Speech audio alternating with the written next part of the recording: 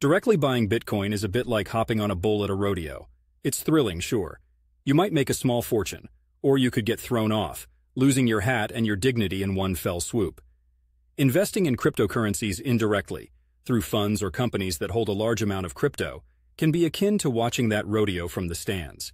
You're still part of the action, but there's a safety barrier that keeps you from getting gored by a bad decision. For starters, let's talk volatility. Crikey, it's like trying to sail a paper boat in a hurricane. Buy Bitcoin directly?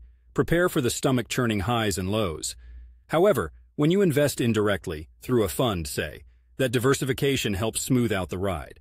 It's not exactly calm seas, but it's no perfect storm either. Next up, experience. Unless you're a whiz-kid crypto trader, which, no offense, most of us aren't, navigating the complex world of cryptocurrency is akin to me trying to build a spaceship in my Portland backyard. You have to secure your investments, understand the market trends, and watch out for digital pirates looking to swipe your treasure. Not everyone's up for that. Investing indirectly hands the wheel over to someone who presumably knows how to sail these waters. And let's not forget about security. Buying Bitcoin directly means you're responsible for safeguarding your digital wallet. If hackers decide you're their next target, it's on you. We've all heard horror stories like the guy who threw away a hard drive with 7,500 Bitcoins on it. Oops. Invest indirectly, and you're trusting a company to handle the security. If they slip up, you might have some recourse, unlike our hapless friend and his landfill treasure. Lastly, there's accessibility. Not everyone is a tech guru.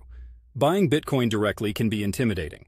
It's like you need a decoder ring and the Enigma machine just to get started. Investing indirectly is more user-friendly, dealing with platforms and services that might be more familiar if you've ever played around with traditional stocks.